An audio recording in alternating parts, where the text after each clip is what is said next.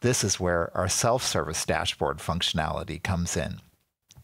First, click on the pencil to view a complete list of measures contained in the application. Then choose the measure you wish to view. For example, procedures. The left side of the screen shows the measure definition, business logic, and references so users can understand the exact meaning of the measure. The right side of the screen displays a number of postage stamp designs. Each application ships with a set of standard designs, which can be customized during implementation or expanded on later by IT staff.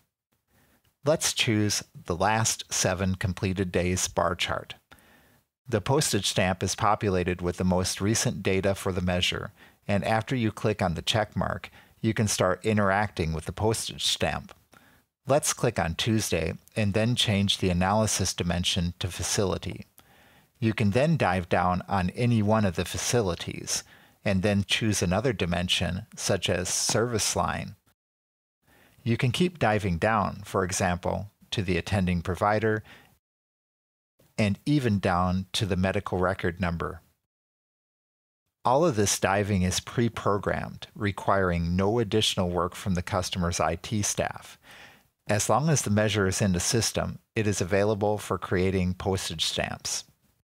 Let's try adding another postage stamp.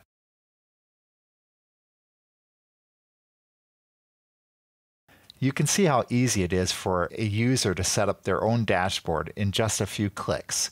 You can even rearrange the postage stamps or get rid of any one that you no longer need.